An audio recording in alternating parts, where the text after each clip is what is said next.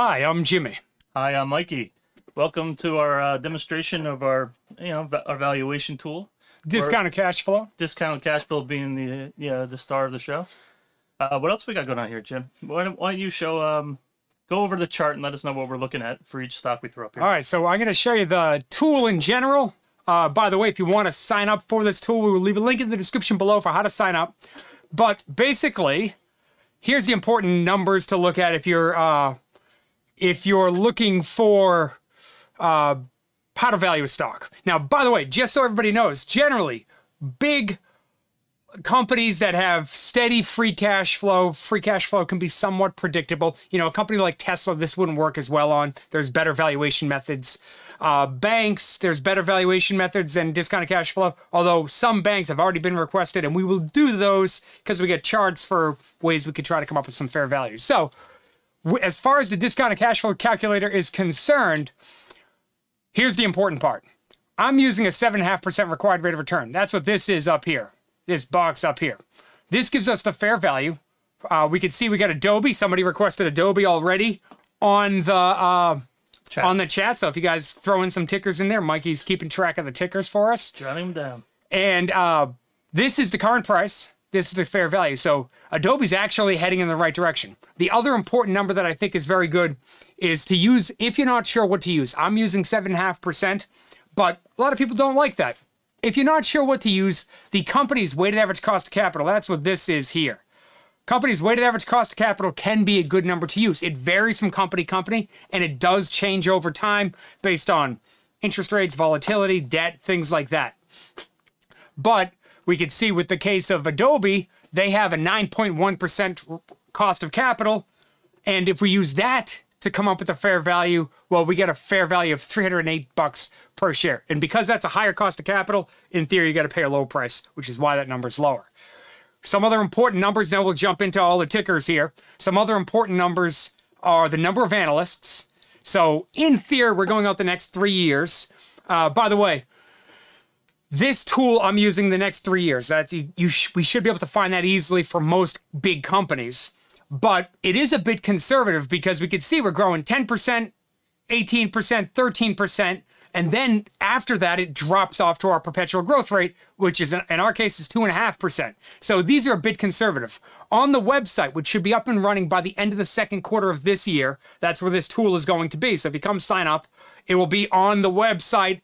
We're going to be able to extend this going out 10 years. So even if we only have analyst estimates for 2 or 1 or 2 or 3 years, or no analyst estimates, well, I'm coming up with formulas for how to project out in a linear fashion, you know, free cash flow going out the few more years, which will make it less conservative. So in theory, these numbers would be a little bit higher. 406, less conservative, probably be around 430 range, just, you know, looking at their growth rate. So the number of analysts is important because in theory, if there's just one analyst, how reliable is that? If you've got 17, 15, you know, people sometimes ask me, are analysts even reliable?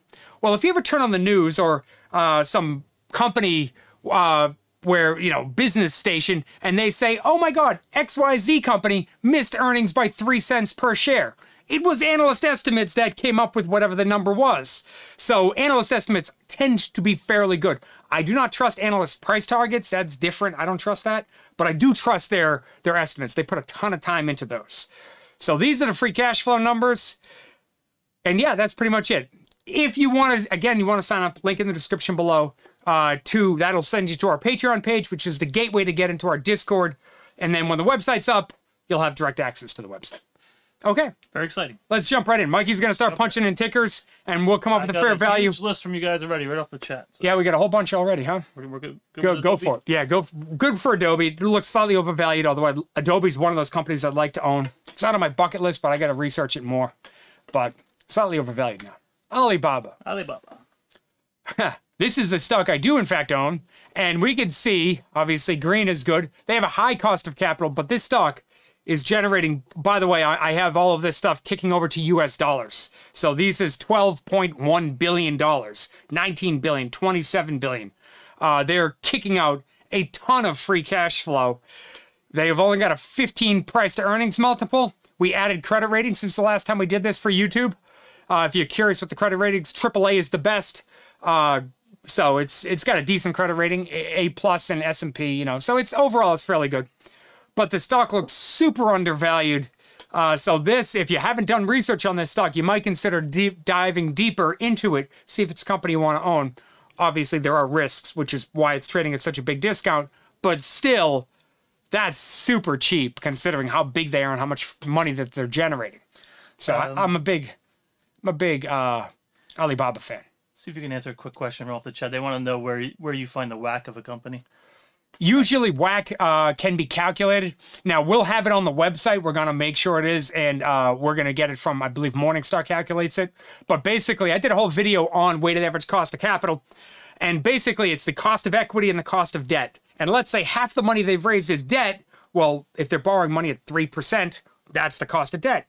If their cost of equity is 10%, well, you average those out. It's the weighted average cost of capital. That's what that is. I'll leave a link in the description below. I'll add it after we're done with this live stream for how to calculate WACC. But it's on our video list if you're curious about it. It's not a very long video, but I try to explain it fairly thoroughly. It's a good number to use. 3M. 3M. Okay, so for me, this is actually a good one. I like 3M. 7.5%. It looks undervalued. Worth 201. Here. I mean, we're talking couple 50s or so dollar upside. Now, for me, the two most important numbers when looking at the fair value are, for me, 7.5%, but also the cost of capital. If both are green, if both of these are green, to me, that looks like a good stock to do deeper research on. And 3M, by the way, they're a company, they make a lot of like Scotch tape. They have a whole bunch of... They do a lot more than you think. Yeah, they have a whole ton of products that, you know, are fairly reliable, and I like the company. And it looks like it could be undervalued. They've only got a 15 PE. So overall, this is a company I'm a big fan of. I think that we're going to get a lot of good ones coming out today because of the way the market's been down a lot. Action, so yeah, it could be a lot of big opportunities here. So 3M looks pretty good. Could be worth diving deeper into. I think this is Tyson Foods. Maybe? Tyson Foods. Yeah, right. Okay, again, they have a lower cost of capital. By the way, if you're going defensive companies, food companies, if you're going to go actual defense companies like a Lockheed Martin or General Dynamics, something like that, they're usually going to have a lower cost of capital because they tend to be less volatile stocks. So this being lower than my 7.5% is probably a good sign. It looks undervalued there. I would lean on, I'd say, okay, this one's worth 141, which is the more conservative number. Looks like it could be undervalued. So overall, I like this. Again, this could be a very good one, especially with the way food prices. I know they've been going, food inflation's been going nuts. Insane. Oh, one other point. I actually want to bring this out real quick. We can't completely rely on this yet because I'm still messing with it. But see this right here? So here's the thing. I've added the percentage of this. This is Tyson Class A. That's what that A will represent. There's other classes of stock. Apparently, Tyson Class A only represents 80% of the total company. So 80% of this is actually 113. Now, that works. It might work in this scenario. I haven't researched Tyson to see how they break it up. But real quick, Mikey, can you switch this to Berkshire Hathaway, BRK/A? We're going to look at Berkshire Hathaway's Class A shares. I'm going to show you an example of where this calculation is not working, which is why I don't want you to lean on it. First of all, it's a bank. Well, it's essentially an insurance company, which is price to tangible book value would be a better valuation method. According to that, it looks slightly undervalued. But here's the thing. As you can see, their share class is 0.05%. But that's because Class B represents, it's like 300 to 1 or 200 to 1 or 100 to 1, whatever it is, A to B. So it's not, you can't just say, oh, it's only half of 1% of the entire, half of 1%, whatever it is. You can't do that with Berkshire Hathaway. So I wouldn't lean on these numbers too much, but I do have it up there because I want it.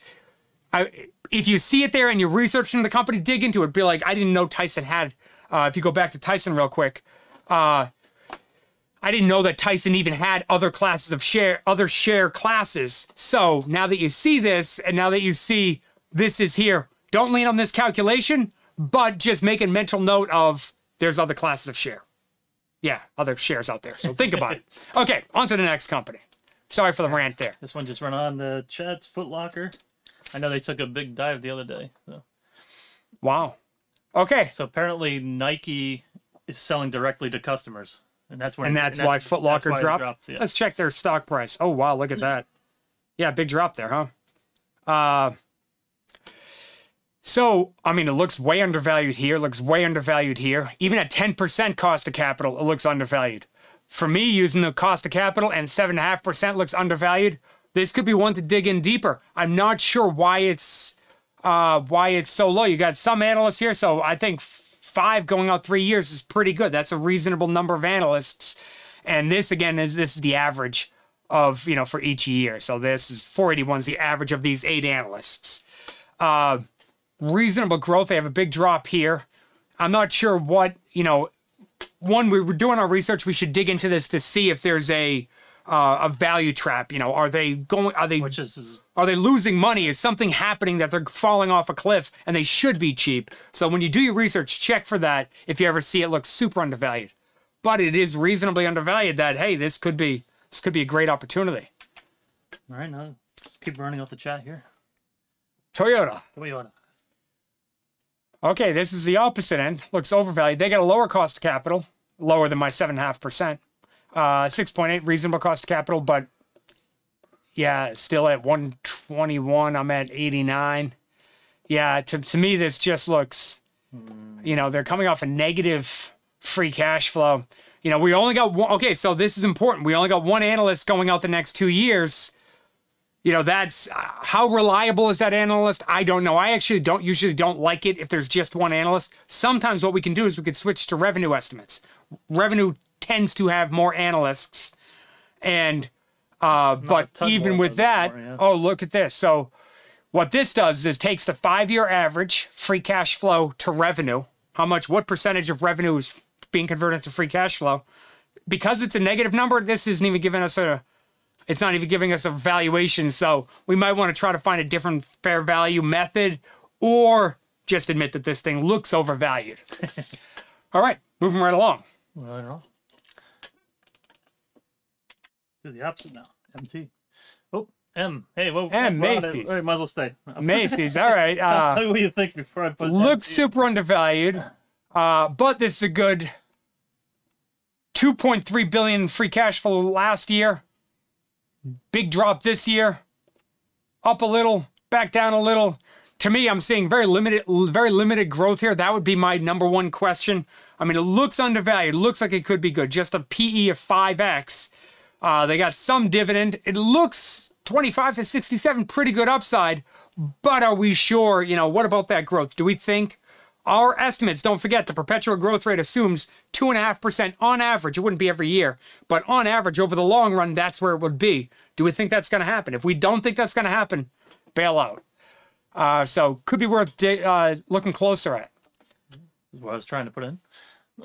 Okay. I don't know how to pronounce that, but I think it's a steel company, if I'm not mistaken, right, Mikey? I believe so. Mikey goes through a lot of this stuff. Okay, so they surprised me with some of these though. This is the 15% is a high cost of capital. That concerns me, but even with that, you're talking pretty close to fair value, 30 to 27. But it makes me a bit more hesitant here why their cost of capital is so high. I like when both cost of capital and my 7.5% look good. But I just want to point this out real quick. Look at free cash flow estimates, expectations. Got a reasonable number of analysts. Look at this, 6.8 billion, 7.7, 5 billion, 3.2 billion. What is going on? If you're researching this one, that's what I'm looking at. It looks like it could be undervalued. Even at 12.5%, this thing looks like it could have some upside. But why is that trending lower? Don't forget, we're projecting 2.5% growth after that. Oh, by the way, on the website, if you guys want to sign up for this website, it's coming in a second quarter of this year. If you want to sign up, link in the description below. But on the website, it will give you the ability to change that 2.5%. You might, for this company, say, you know what? I don't think it's going to grow. I think it's going to be 0. And if you did that, fine. You get the fair value calculation based on 0% perpetual growth rate. Perfectly reasonable. But obviously, the fair value is going to drop down. So, looks good, but I want to know why their revenue or free cash flow is expected to drop. Okay. Look into it more. SWBI. Smith and Wesson. Smith and Wesson. We're actually doing this company again. We're declining, big declines. No analysts here, so just ignore those errors. That's an Excel thing. I got this whole thing tapped into Excel, and I'm tapping into a few different data sources to pull down this information. But we can see revenues, not revenue, free cash flow is expected to decline. So it's got a low PE. It looks super undervalued, 17 to 42, 17 to 53 using their cost of capital. So I think it could be interesting, but I want to know why free cash flow. It always makes me nervous when free cash flow is declining, unless there's a reason. You do the research. You know, a company like Intel is showing free cash flow declining, but I've done the research. I know that's based on higher spending to get growth down the line. Smith & Wesson might be the exact same thing, so something to consider.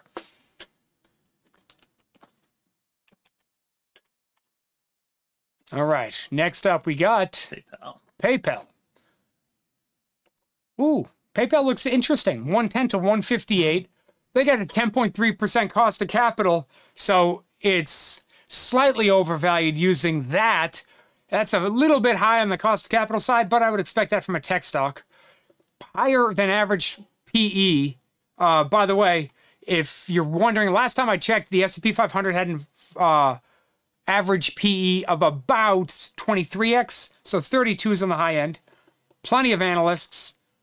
You got decent growth. I'm happy with these numbers. So this 158 is going to be conservative because you're going, you know, even if we took the middle number here and called it 21%, we're dropping right down to 2.5. So you probably get the fair. I mean, this thing might, even with the weighted average cost of capital, if we were extending this out 10 years where we were declining gradually instead of dropping right up a cliff to 2.5, we gradually declined to 2.5%, which is a very fair for perpetual growth rate, by the way. Usually it'd be somewhere between 2 and 3, maybe a little bit higher, but 2.5 is usually a good, reliable number. But it's not necessarily reliable to drop off from here down to 2.5. I would prefer to see a linear thing, which is why we're building that into the website. Again, link in the description below. All right, this one might be an investment company. I'm not sure. Yeah. Evercore ISI. Okay, this is a perfect example of free cash flow doesn't really work with a lot of financial companies, insurance companies, banks, diversified financial. I'm not exactly sure. I know Evercore writes investment research. I know that because I've been a research client of theirs. But what we can use is price to tangible book value. If you're ever looking at a bank, go to price to tangible book value. So here it looks undervalued. This line here is, I believe, the 5-year average. And this red line is the 5-year average. Right now it's trading at 4x. The 5-year average is 6.3x. So that looks like it could have some upside. Price to tangible book value will work better for Berkshire Hathaway, for companies like this, Goldman Sachs, JP Morgan, companies like that. So overall, it looks, it looks like it could be undervalued. You know, we'll have to come up, we could do the math at some point to calculate what it should be worth. But for now, it looks undervalued. I like this one to dig deeper on. So it finally happened. Someone asked for WWE.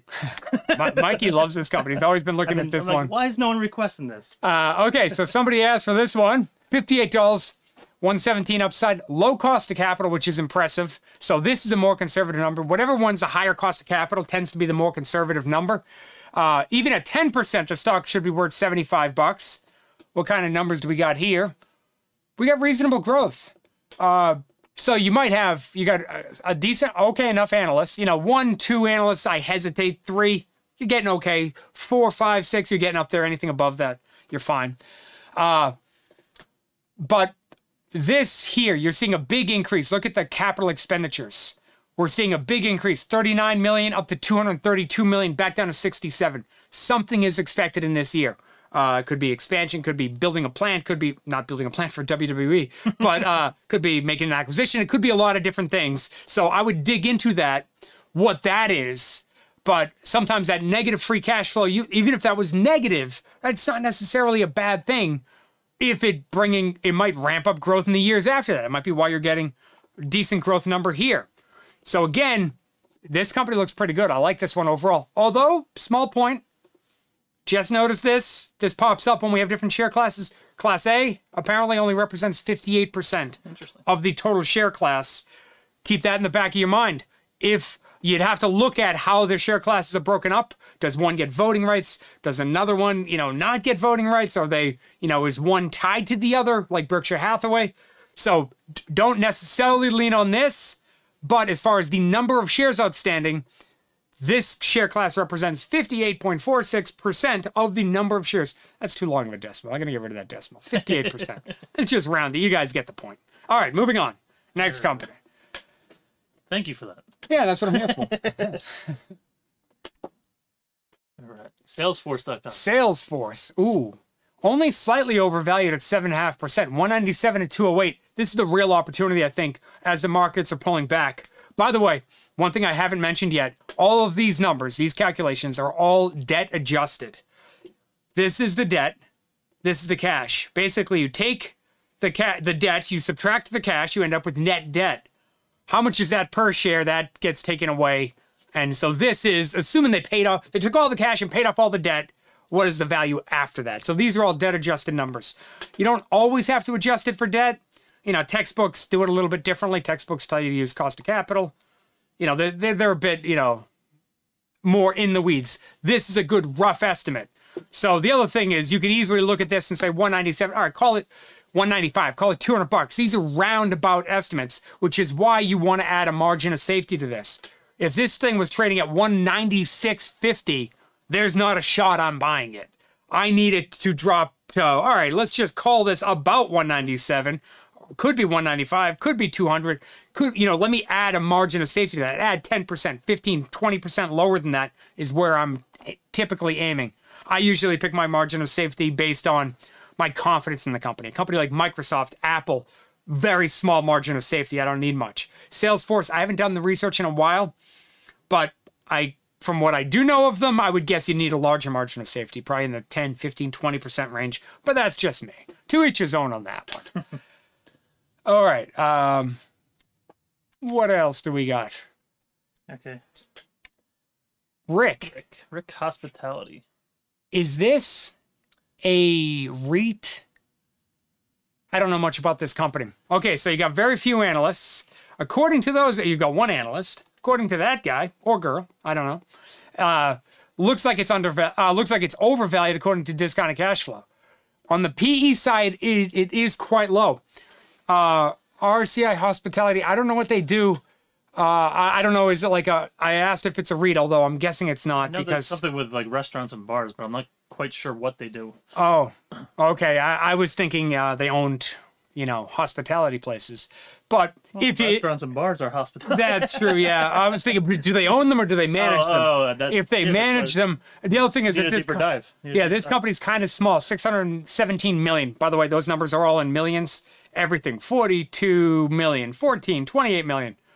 We're getting good growth though, so this is on the more conservative end with our drop off. Again, if this was on the website, I would extend this out further. I would typically stick with 3 years, and then on unusual situations like this, extend them out further.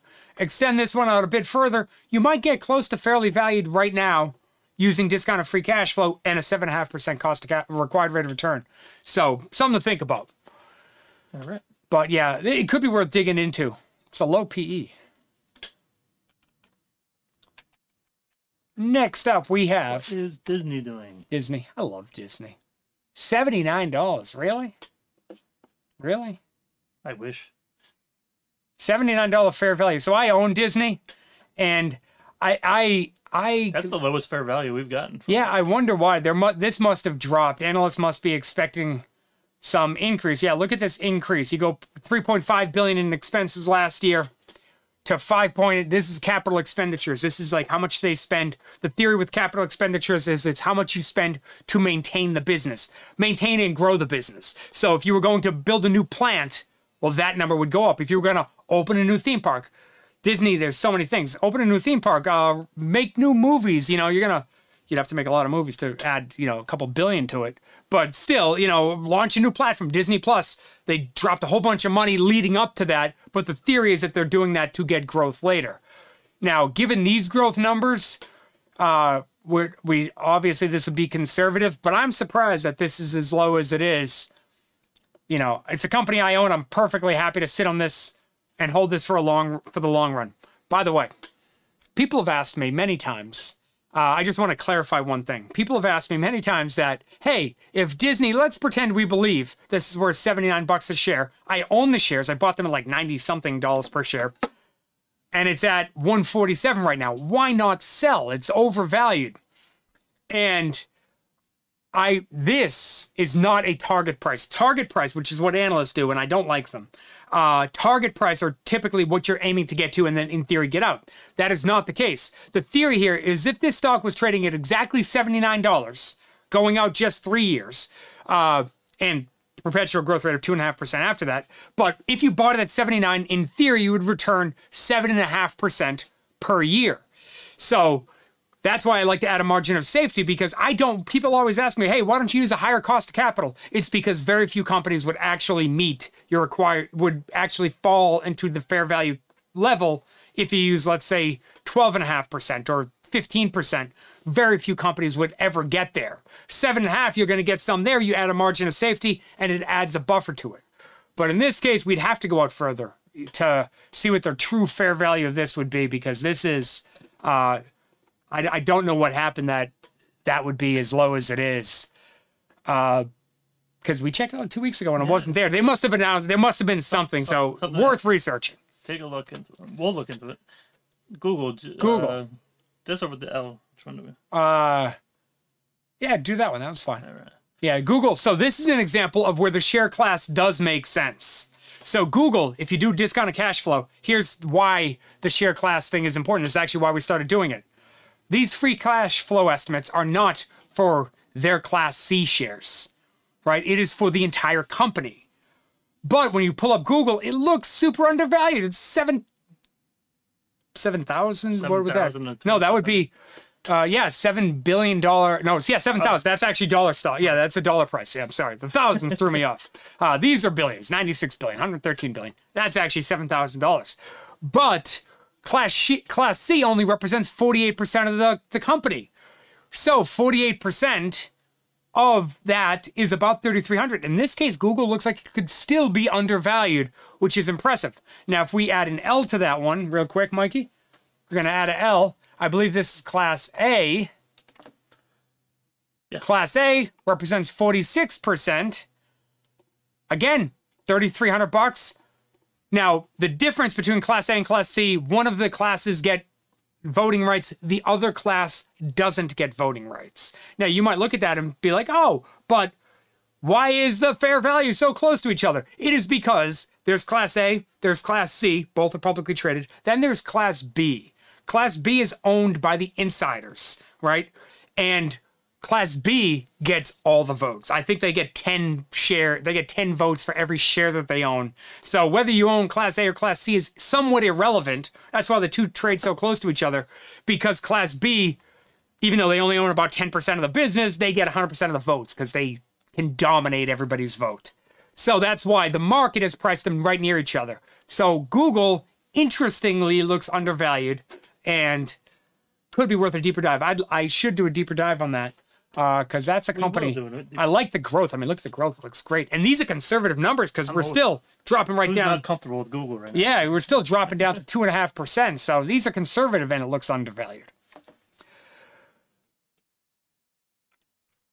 Palantir Technologies? Palantir Technologies. Software. Don't know much about the company, but very close to fair value. It's slightly overvalued right now, according to this.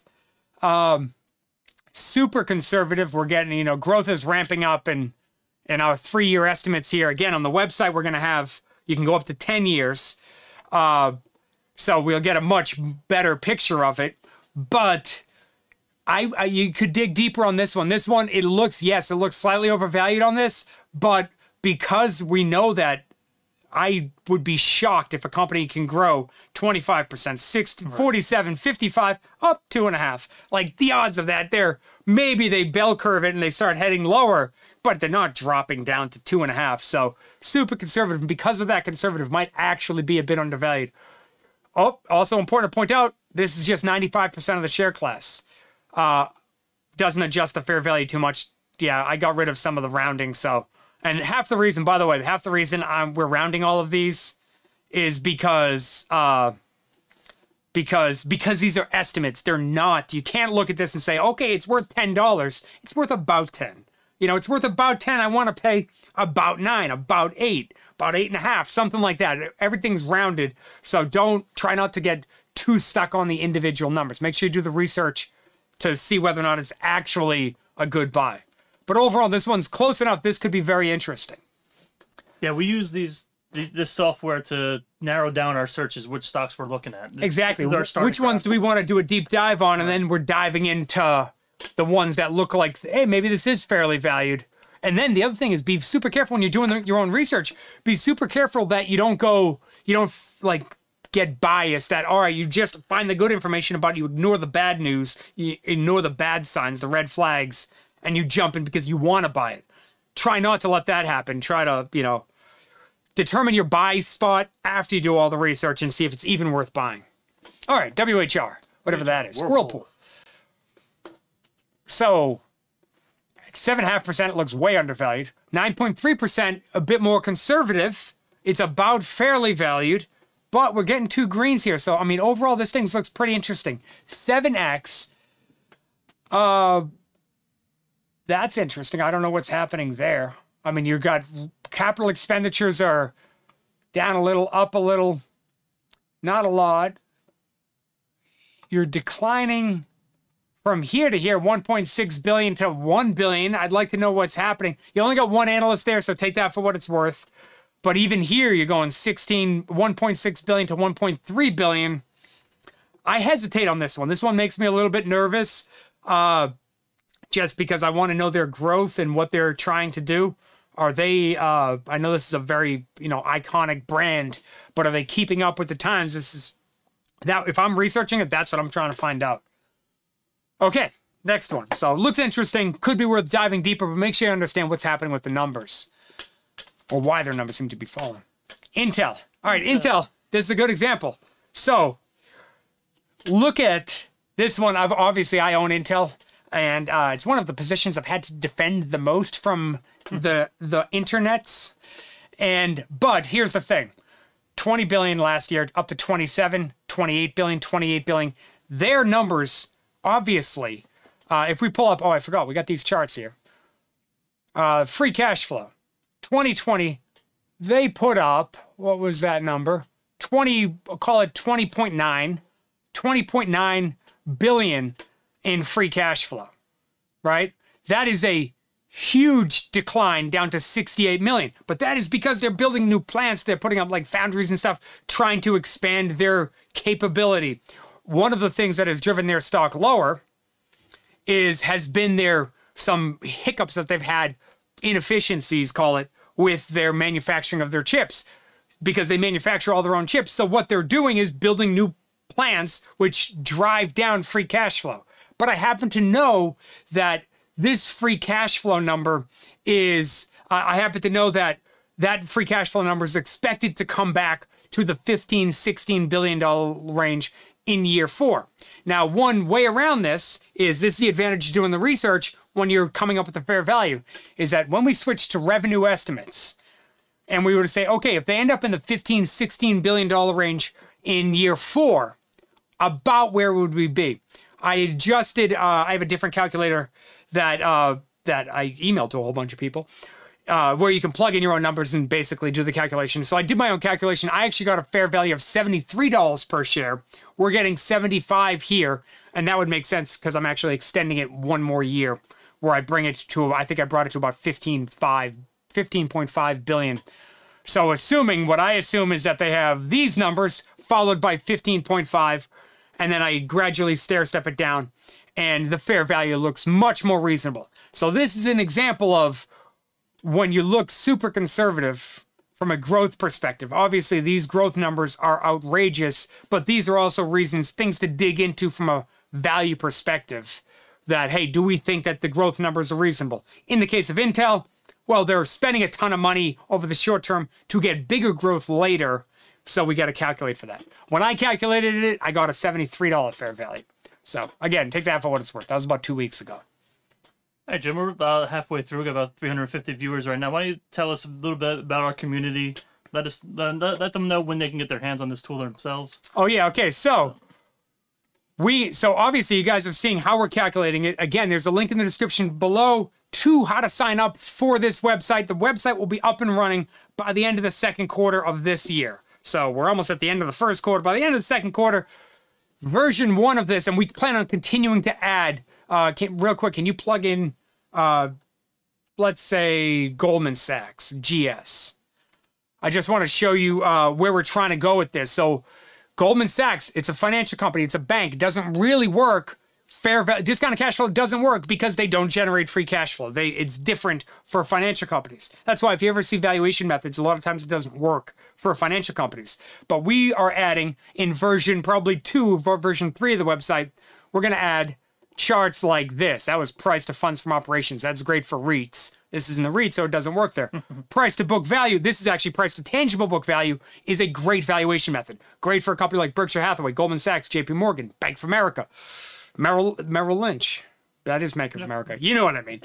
Financial companies, insurance companies. This would work very well for that. Companies that have a ton of liquid assets like a bank does. This is a better valuation method. We could see, in this case, Goldman Sachs looks to be slightly overvalued if we believe that their 5-year average is the number to use. So this website will be up and running in by the end of the second quarter. If you want to sign up, link in the description below. And if you do sign up, we're locking in the price that the price will never go up on you. So you come over, you sign up, and that price will never come up on you. In the meantime, we have a Discord, a private Discord that you get access to. Mikey and I do this weekly live stream just like this, but just with the investing community. So way less comments because there's, you're only one of however many people that are joining versus YouTube. And so it's a much more tightly knit community over there. So if you want to come over there and join that, you get access to that in the meantime. And yeah, that's it. So come over, sign up, link in the description below. On to the next company. Which is Berry Global, a materials company. Looks undervalued here, looks undervalued here. So they have a lower cost of capital. I'm not 100% sure what Berry Global does, but it looks like a reasonably priced stock. 11 PE. They have like plastic products, I think. Do they? Okay. Plenty of analysts. You got some growth, very reasonable growth numbers. So this is an example of our 2.5% perpetual growth rate. I have no issue with that. It grew 1.3% here, 4.2, 8.5. Maybe it's slightly higher. Maybe if you extended, you knock up the fair value from 76 to 78 or so. But overall, this seems like a very reasonable fair value. A little bit on the conservative end, but not much at all. So I wouldn't be too concerned. This stock looks interesting. Yeah, I would dive deeper into this one. This one looks good. What else do we got? GBX. Dropbox. Really? That looks undervalued. I like Dropbox. I use Dropbox. They got good growth, although that growth is not as high as I would have expected. I, for some reason, was expecting higher growth. 22 PE. It's a bit on the high end. It's a little less than the market, assuming the market's still at 23. Last I saw it was. Bit on the high end, but, I say on the high end because the average over the market is like 19, 20, and the 18, 19, 20 is the long-term average of the market. For them, their own 5-year history is 93x, so that looks, quite good. This even works at 12.5%. Looks like there's some upside here. Lower cost of capital, which is impressive for a tech company like this or a software company like this. So overall, super interesting. Although they do have, this is Class A, this is only 78%. We got to do the math to see if this works. I don't know what their classes mean. We'd have to research that. But overall, stock looks quite interesting. But even if we had used that adjusted fair value, if that is accurate, assuming the classes are, have the same rights, yeah, still looks way undervalued. Yeah, that one's super interesting. Next up, we've got Hewlett-Packard, HP.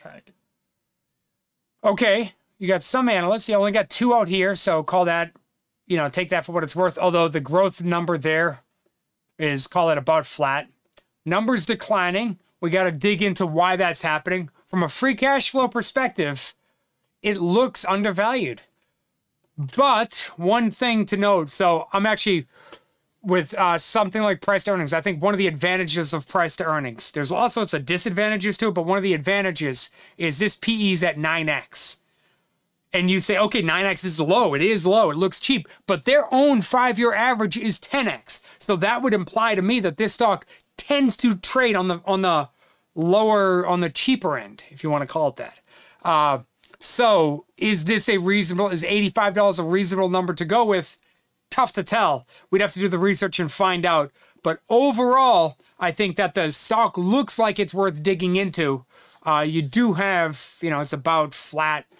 5.8 billion to have them going down. That would be the number one question I'd be trying to answer, is why is free cash flow trending lower with a stock that, frankly, in today's day and age, should probably be moving higher? Are their products keeping up with the times? I don't know. Okay, what else we got? Moving right along. Oh, that's it. We did them all. And we've covered all the stocks on the planet. Forget the need for the discounted cash flow calculator. Facebook. I own this one. I recently bought it. Where did I buy it? I bought it at 220 something, 222, something like that. So I'm down a little bit. I did a deep dive on this one, and you can see that they're getting a big jump in capital expenditures, which is why you see a drop in free cash flow, but then free cash flow is expected to ramp up. Now, this stock has taken a beating when I pull it up.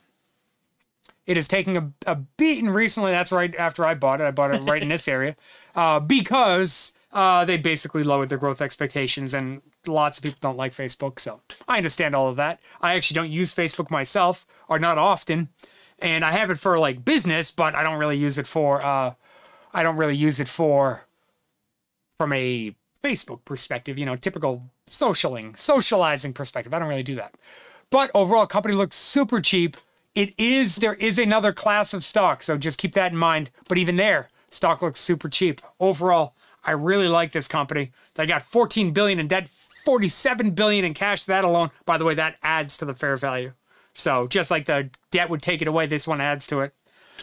Overall, I'm a big fan of the company, though. Big fan of the cash they generate. Crocs looks undervalued here. That is a huge weighted average cost of capital. That would be the very first thing. If I'm researching this stock, that is the very first thing I want to understand better. Why is that 17.5%? They have a reasonable level of debt, less than $1 billion, $964 million. Got enough cash. I have no problem with that. Free cash flow is trending higher, so that is good. They're trending in the right direction. But yeah, I don't know. That scares me. Beyond that, the stock looks cheap. It's cheap compared to its own history, cheap compared to the market. I want to know why they have such a high cost of capital. Besides that, this one could be worth digging deeper into. This stock could be a great deal right now, assuming we believe that they're going to put up some decent growth like the analysts are projecting. Okay. CRISPR Therapeutics. Pharmaceuticals. All right. So we've got negative free cash flow. Negative $59. On the website, I have to program it. I'm going to talk to our developers who are already working on it. So that's why I say second quarter of this year. But I have to tell them to make sure that I should do with this website, with this spreadsheet, make it zero. It's not worth negative 59, obviously. This is a good example of where free cash flow just doesn't work. Why? They're not generating any free cash flow, or they're actually not projected to generate free cash flow. They did do it last year. Let's check their charts real quick. Okay, so they negative in 2020, positive in 2021. And then analysts, not many analysts, so take that for what it's worth. Are they just negative on them? Or are they just down on, the company in general? Or is there something happening that their free cash flow is going to be negative? Expenses don't look like they're expected to ramp up. It looks like analysts are expecting a decline in cash flow from operations, which is good information to have. That's why even if you're not leaning on this fair value, because this is crazy, just ignore the fair value. Even if you're not leaning on the fair value, this discounted cash flow doesn't work for this type of company. It's too young. It's too... it doesn't have positive free cash flow. You can't use discounted free cash flow. You'd have to go out and project the numbers ourselves, which we'll be able to do on the website. But it is interesting to note that their cash flow from operations are trending lower, and I want to know why. Do we agree with them? We could researching analysts can be wrong. Are they wrong? Do we think, all right, yeah, maybe it's lower next year or the year after, but after that, I think it's going to ramp up. Or maybe after the 3 years, like Intel, it ramps down for a few years, and then it starts ramping higher. So overall, don't be shaken by the negative $59, which is absolutely not accurate. It's only negative because our numbers are negative free cash flow. You might not be surprised to hear that you need free cash flow to use discounted free cash flow. So first requirement. Yeah, for step one, have free cash flow. Okay, now here's actually a perfect example of where the website will be more powerful than this spreadsheet is. They're negative. They're expected to be negative, and then they're expected to go positive. Analysts are expecting them to go positive thanks to a fairly decent ramp up in cash flow from operations. So where the website will be more powerful is we say, okay, let's go out further. Let's go out. Let's add our own growth rate. You know, maybe it's 15% growth rate in 2024, and then we decline it gradually each year for the next, 7 years, whatever it is. We go out 10 years total. Then we get a much better look at it. But there's too much negative number here for us to really get anything of value. We're not going out far enough. So on the website, that will be covered. But this spreadsheet, sadly, I haven't programmed it. One of the reasons is, look at the way the screen's laid out. I have the limitation of, fitting everything on screen. And I know a big part of our audience watches this on the phone. So we try to make the font at least large enough that you can see it. So I apologize it's not larger, but then we got to cut out information. Okay, sorry, moving along. FF, future fuel. Oh. Future fuel. Future fuel, no analysts. No analysts. Okay, so we could try revenue estimates. They're coming in the future. Analysts aren't even expecting no analysts there.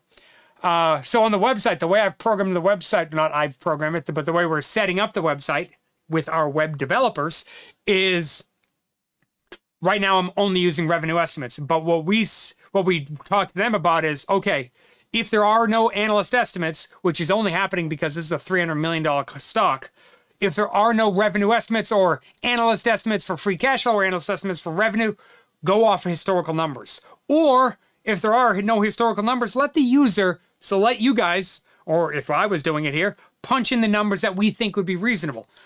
You can't do that in the beginning. You got to research the stock first and then punch in the numbers, but I want the calculator to work in any of those scenarios. So this Excel spreadsheet sadly is not working, but it will once we're up and once the website's up and running. Again, link in the description below to sign up. All right, Mikey, what do you got here? He didn't like my joke. I smiled at him. He wasn't even looking at me. He's looking down at the keyboard. Or at the comments. Work. Walmart, this is a good example of it works fantastic. Very low cost of capital, which you would expect from a company like Walmart. Large blue chip company, very reliable growth. We're actually expecting a decent amount of growth. These are pretty good growth numbers. I mean, I'm somewhat surprised that their free cash flow growth is as much as it is, but I guess if they keep expanding, sure. Very high credit rating, AA. AAA is the best. I'm actually surprised they're not a AAA. Low compared to the average, although generally I like for the PE to be below 20, but that's just an internal thing. Somewhat overvalued using 7.5%, but fairly valued using the cost of capital. By the way, on the website, I'm trying to, when I've talked to our web developers, the website programmers, I've been telling them that we're going to make the cost of capital the default number. Because if you ever read a textbook on how to calculate the fair value, cost of capital is usually the number that they suggest, or you can use your own required rate of return. Mine is 7.5%, but it would be insane to assume you guys want to use 7.5% too. So I'm going to make the default number the cost of capital, but then adjust accordingly. If you want to change it, change it. That's change it to whatever you'd like.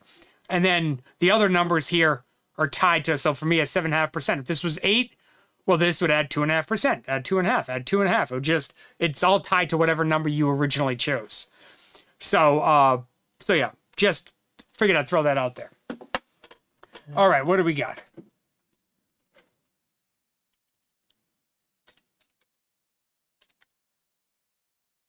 Clean Spark, another small company with no analyst estimates. Let's see if there's any revenue estimates. We've got some revenue estimates. Okay, so one thing that we are working on here is, I'm just trying to make a little room. One of the tricky parts about this is it takes the 5-year average. That's the default, right? It takes the 5-year average, but the 5-year average is clearly negative, probably because it's a super small company. But hold on, Mikey. Bitcoin mining and energy technology. That's what. Is that what they do? Yeah. Oh, okay. Well, that's why it's small. But let's say we didn't want to do that, and this will be one of the features on the website as well. That negative 220 is their how much free cash flow they generate compared to revenue. So let's change that. I'm just going to go 15%. I just screwed that up. That's not what I meant to do. Let's go 15% now. This should change. Okay, yes. So what that did was that changed each year to be 15%, and that gives us a fair value using their revenue estimates. By the way, you can ignore this. That's because there's no analyst projecting free cash flow. I just didn't program that to get rid of the errors. But if they convert 15% of their revenue into free cash flow, then using these two numbers, you get a fair value of $15 per share. I didn't program this to work for WAC. I will fix that. We will work on the website, but generally I hesitate in doing this type of thing. Oh, sorry, guys. I hesitate in doing that type of thing here on this type of live stream. I just want to show you the capabilities of the website, only because 15%, where did I get that number? I just made that up. You know, companies can range. I've seen companies, Microsoft, something like that, be up in the 20, 30, 35% range. I've seen other companies super low, 3, 4, 5, 7%. So you'd have to do the research to see what a fair number would be. But it is, we saw that if you do think, you got to figure out what you think their free cash flow will be and when you think they're going to get, you know, positive. Obviously, analysts are expecting it, but when do we think they're going to get there? Oh. Then we could go, Leggett & Platt doesn't have, so that finished up that thought. Leggett & Platt doesn't have any analysts? Really? What about using... Okay, so this I'm not totally against. So we can see their 5-year average is 8%. Obviously, because we're using 5-year average, it's 8.1%. 10-year average is 9. 3-year average is 9. Last year, they put up 3. So 8.1% is probably a reasonable number to use. I'm perfectly okay with that. We got some analysts. These are the amount of analysts projecting revenue because we selected our revenue option here. So using this, we get a fair value of $53 per share. Again, I didn't program, I'm wishing I had now. I didn't program the weighted average cost of capital to work with revenue estimates. I don't know how I skipped that. But it's also awful close to 10%, 9.6. So that looks slightly overvalued. I'm going to guess this one will be red. So keep that in mind. But overall, yeah, I'm surprised there's no analyst estimates for that. I like the company. I've researched Leggett & Platt in the past, and I like the business. I like the company. I like what they do. I just, you know, I want to buy it at a good price, which is why I don't own it yet. This is the whole point of all this. Exactly. That's the point. Yeah. Starbucks, overvalued. This one's simple. High PE, plenty of analysts, good growth. Could argue this is a bit conservative, this whole thing, but even so, overvalued. Yeah.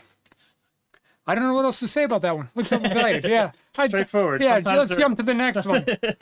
Sometimes they just go right at it. Gotta like the layups.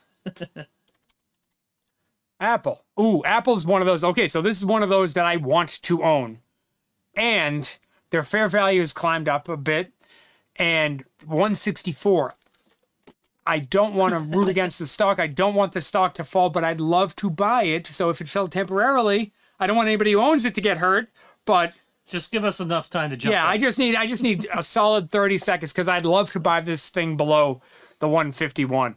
Ideally, I'd add a margin of safety to this, but for me, Apple would have like a 5% margin of safety. I did a video on my bullpen of stocks or my bucket list of stocks that I want to own when they get to the right price. Apple's on it, low margin of safety. So is Microsoft, and discounted cash flow works great for this type of company. So I just like to buy it below our calculation of fair value. I don't even care that the cost of capital is up at 9.4%. By the way, 9%, any single digit cost of capital is not bad. You know, it's a bit on the high end. Anything double digit, I start to be like, all right, what's going on? 9.4, a touch high, but, you know, that could be a lot of things that's driving it there. We'd have to look at the calculation for it. All right, on to the next one. McDonald's. Mickey D's. Way more overvalued than I would have expected. Discounted cash flow would work well for a stock like this. Reasonable growth numbers. You know, the middle numbers there is 5.8, so you could argue this would be a bit on the more conservative side with our perpetual growth rate. But you got reasonable growth. You got enough analysts. You're on the high end from a PE perspective, so maybe that confirms that this is in fact a bit overvalued. A reasonable cost of capital, which you would expect for a company like McDonald's. You would expect them to have a lower cost of capital. 7.8% is certainly reasonable. Yeah, so overall, yeah, it just looks overvalued. I'd wait on this one. Do the research if you'd like. Add it to your bullpen if you like the company. But I would be waiting for this one to drop. IBM is apparently undervalued and at a low cost of capital. Again, not too surprising. Big company like this. One analyst here, really. Interesting. Oops. Sorry about that. Stop messing everything up. One analyst, but you get... Yeah, reasonable growth, very reasonable growth numbers. Over low PE, although high compared to their own 5-year average. So that's something to consider. We have this PE chart here. If you're curious, this is what the PE was in each day going back the past apparently 5 or so years. So it's on the high end. It is above the average right now. So this means, you know, if you ever see a chart like this, and eventually we'll have this on the website. It won't be in the first version, but it'll be in the one of the versions not too long after that. But what this means is that on this day, whatever day this is, you know, on that day, you could have bought IBM for at a PE of about 8x. Back here, about 12x. Now you're paying 13.5x.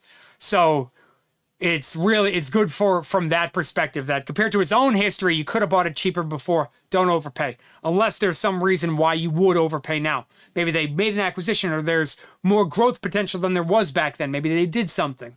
So we got to do the research, but looks from a value perspective looks pretty good.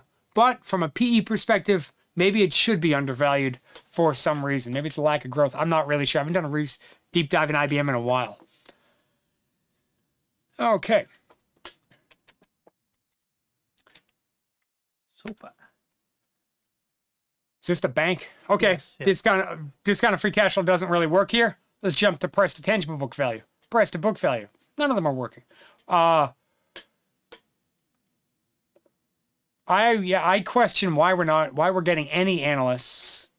So SoFi Technologies, I think that's the bank, but it might also be a stock like it's not working here. Discounted free cash flow is not the correct valuation method, and for some reason, right. But jump over to Visa real quick. All right. Visa is a good example of where it does work. So Visa is, yes, it's a financial company. Actually, they're classifying it as a software and services company, but it's a financial company, but their revenue is generated based on transactions. It's not like they're a bank and they're loaning money out and taking it in. They have deals with banks, but they're getting paid for transactions. So that's why you're going to get analysts projecting free cash flow. In the case of Visa, using 7.5%, it looks undervalued.